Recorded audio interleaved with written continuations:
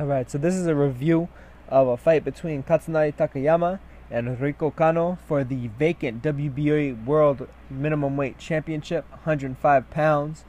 Took place in Hyogo, Japan. And it was really a solid fight, and Katsunari Takayama managed to pull through with a technical decision, a unanimous technical decision, after 6 rounds over Riku Kano, and now he is a 6-time strawweight champion. I mean, 6-time strawweight champion in terms of the actual amount of titles he's won, but 4-time strawweight champion in terms of being a champion at any given time. Basically, to explain that, he was a WBC champion, an interim WBA champion. He was an IBF champion. Then he lost unification, but then he managed to reunify both WBO and IBF. And then finally, now here, he re-won the WBO. But let me get to the fight real quick. Katsunari Takayama, he's always known as a very quick fighter, quick hands, quick feet. A lot of people would probably know him most famously from his fight with Roman Gonzalez. That, was one of Roman Gonzalez's first early big wins, probably one of his first signature wins out there, after he won his title against Yutaka Nida, who incidentally was actually the man to initially defeat Takayama for his first title. But he managed to come through here against a young fighter, 18-year-old Riku Kano, compared to Takayama, who's 33. And Kano's a little bit taller, a little bit rangier. At first, it looked like he was had a good advantage. He was using his reach advantage to his advantage. He was shooting the right hand, shooting the left hand because it's a southpaw, shooting the left cross with the right jab. And Takayama found it troubling at first in order to close the distance. But the thing is, he's a very quick guy who's able to close distance on fighters very fast, and he did so pretty much by the end of the round. It was definitely a close round. The first couple of rounds I thought were fairly close, but in the second round especially, I thought that Takayama really started to get a good rhythm under himself and start landing, the right hand especially. But just the fact that he throws in combinations, once he gets inside on a fighter, it can be really tough to keep Takayama off of you because he's just throwing consistent combinations from all angles, and he's just swarming you with punches. It's just a very high energy style, high energy, high pace style. And I'll get to why that's really brought him a lot of success in just a second. Kano tried to, of course, recover in the third and the fourth. He did make the rounds close, but overall still Takayama was really landing the overall more clean and effective work. Kano would land a nice head snapping clear shot, but then Takayama would immediately have an answer back with a combination usually. And a lot of the time, just the body work, the head work, even though it wasn't necessarily the same kind of flashy highlight reel type of punches that he was landing on Kano, the fact that he was just landing so much more than Kano in comparison is really what made the difference. And it really made the difference throughout all 6 of the rounds. Of course, they wound up stopping it after 6 because of the fact that there was a really bad head clash in the 5th round that brought out a lot of blood above Takayama's eye. They wound up having to stop it, so they went to the scorecards, and Takayama was up on all the judges' scorecards, 59-56 on 2 and 58-56 on 1, so it's essentially a 5-1 or 4-2 type fight. I'd really more agree with the 4-2 type of fight. I did think that Kano did really well for himself, being a guy that came into this fight 10-1-1. And relatively inexperienced, a young, relatively inexperienced fighter. You don't really see too many pros that are able to get a world title shot at barely being in adulthood. So that was definitely something that he pulled off really well for himself. Just the fact that he was able to get there. But yeah, Takayama is just his veteran style, his quick style. He's a veteran, but he's a very athletic veteran, a very agile, quick, fast hands, fast feet, like I said. And yeah, this is now 6 titles that he's won. And it's kind of funny too because he's actually managed to pull off winning a belt from every single organization. Of course, his original title was a WBC World Minimum Weight title that he won off of Isaac Bustos way back in 2005, 11 years ago. Of course, lost that to Eagle Kiowa. Won the interim WBA World Strawweight belt against Carlos Melo in 2006. Wound up losing that to Yutaka Nida by a split decision. The Eagle Kiowa fight was by unanimous decision. Eventually came up and challenged Roman Gonzalez for the WBA title that Nida had taken off of Takayama, and Gonzalez took off of Nida, but he wound up losing unanimous decision there to Gonzalez.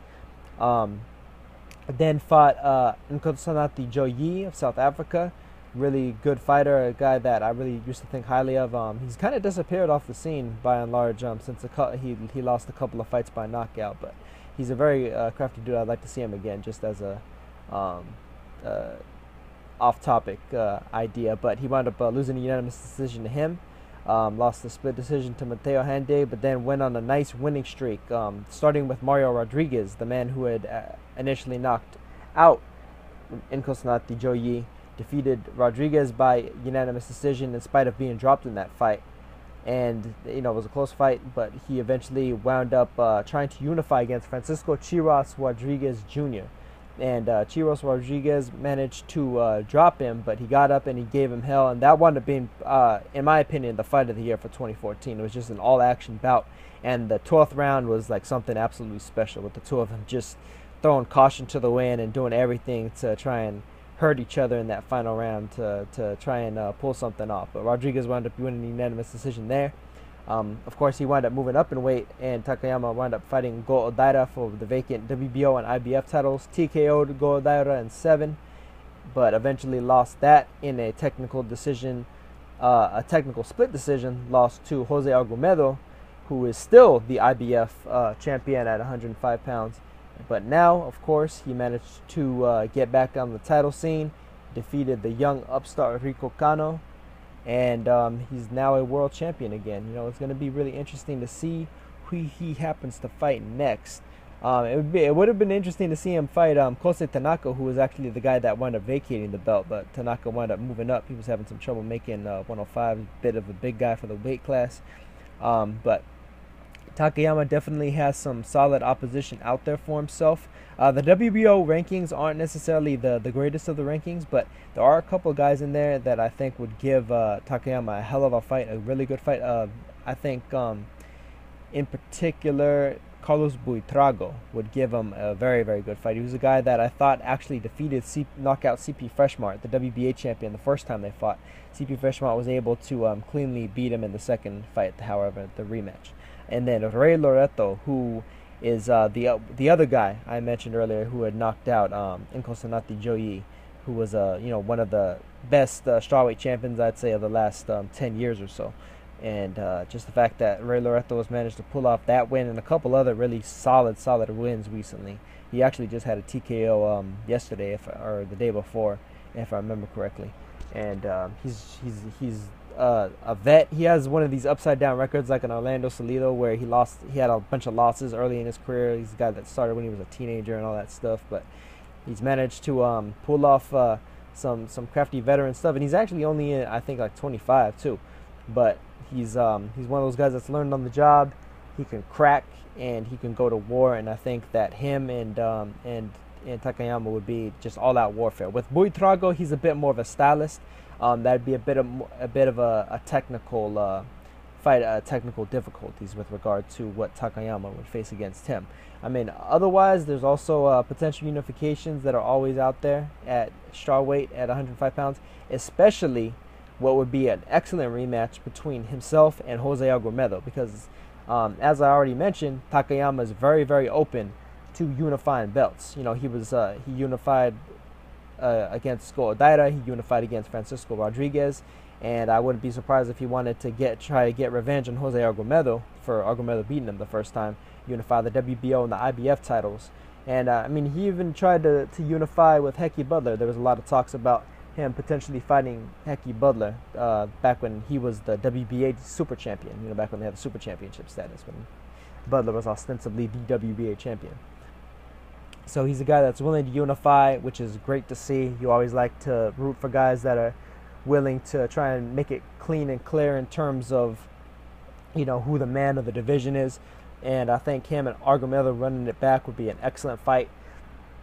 it would crown at least the number 2, if not the number 1 guy in the division, because it's pretty arguable about who is the true number 1 between Argumedo, Menayoten, and Freshman especially. But I do know that Argumedo is going to have a mandatory coming up for the IBF, Jose Jimenez, who managed to beat Zhang Chaozhong a few months back. And I mean, Jimenez is definitely no easy out. I do favor Argumedo in that fight, however. I think Jimenez is a little bit too much of a finesse fighter. I'm not sure if he'll be able to handle the overall pressure and strength of a fighter like Argumedo. But I think a rematch between Takayama and Argumedo would be a great fight. The first fight was, you know, a technical, fast-paced chess match with some good, solid punches landed on both sides, and I think a rematch would be just the same, if not potential unifications with either Nakatsuki Freshman or Wenheng Menayote. But I really enjoyed this fight between Takayama and Kano, in spite of the fact that, you know, it was only 6 rounds, but at the same time, you know, sometimes an abbreviated fight isn't necessarily the worst thing, and he definitely was in control of the fight. So it didn't seem like too much of a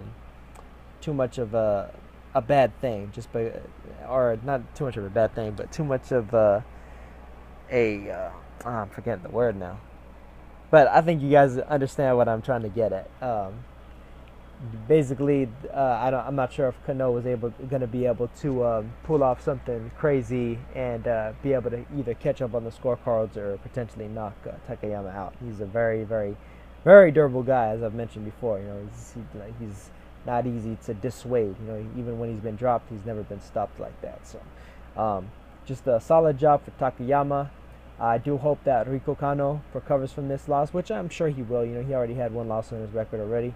And then this loss is to one of the top veterans at 105 pounds. You know, probably going to be going down as one of the all-time greats at this weight class when it's all said and done, just by virtue of what he's managed to pull off in spite of his losses. You know, he keeps coming back, keeps on winning, and shows a lot of perseverance in the face of just obstacles getting in his way. So, much props to Takayama, becoming a 6-time champion, having every belt that you can have at 105 pounds, and I mean, you know, a lot of luck for Riku Kano in the future should they happen to rematch, because, you know, it was a pretty solid fight overall, and he's definitely a guy to look out for in the future in terms of championship level fighters at 105, 108 pounds, and so on.